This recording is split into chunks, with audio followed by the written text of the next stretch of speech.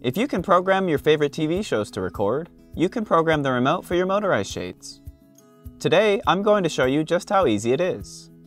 In this short video, we're going to discuss the initial setup of your shade, pairing your remote with a shade motor, adjusting the lower limit, setting a favorite position, and performing a factory reset.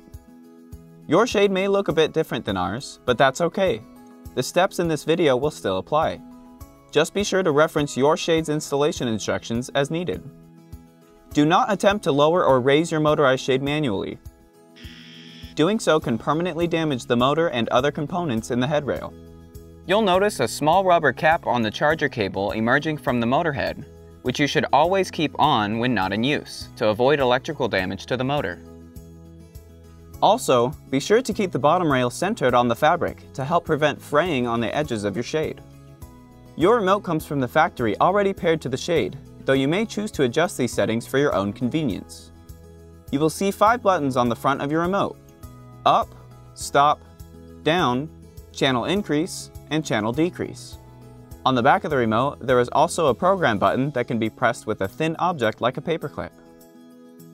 Your remote can operate up to 6 individual channels. The lights at the top of the remote indicate which channel you're currently operating.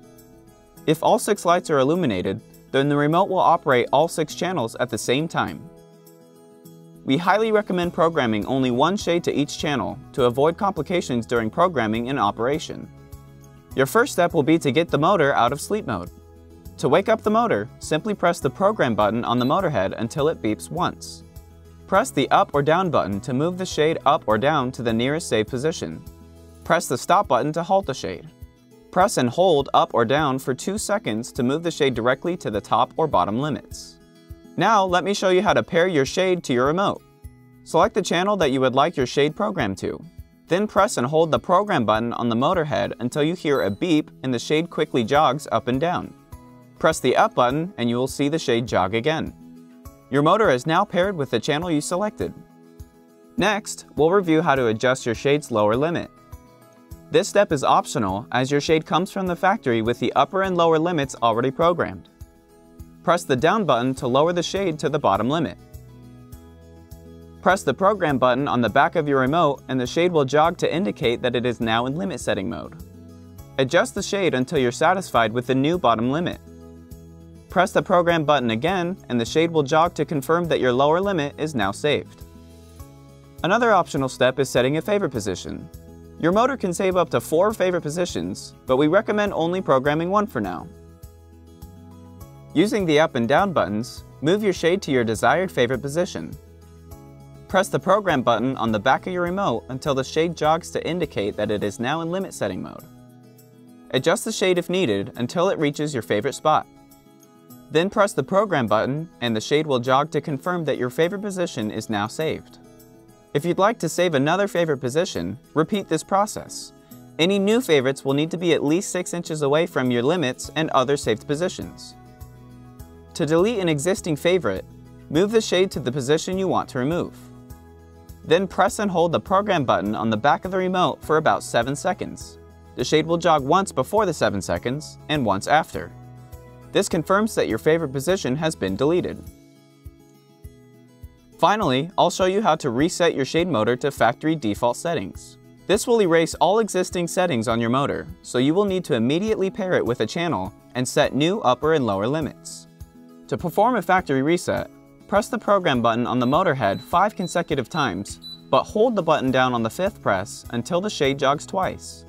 The motor's memory and all presets have now been erased. Select a channel to pair your shade to, press the program button on the motor head until the shade beeps and jogs, and then press up on the remote. To save a new upper limit, use the up and down buttons to position the shade about 6 inches below the desired upper limit. Then press the program button on the back of the remote. The shade will jog up and down to let you know it's in limit setting mode.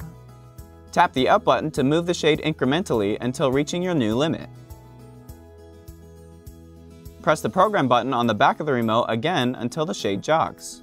Your new upper limit is now programmed. To set a new bottom limit, position the shade about 6 inches above the desired lower limit. Press the program button on the back of your remote until the shade jogs. Then tap the down button repeatedly until the shade is set at the new bottom position. Press the Program button again, and the shade will jog to confirm that the lower limit is saved. With a factory reset complete, test to make sure your shade operates and reaches each limit as expected. If you have more shades to program, follow the instructions in this video on a new channel for each shade. You did it! You now know how to operate and program your motorized shade. If you have any questions or need more help programming your remote, refer to the installation instructions on our website or just give us a call. We're here to help.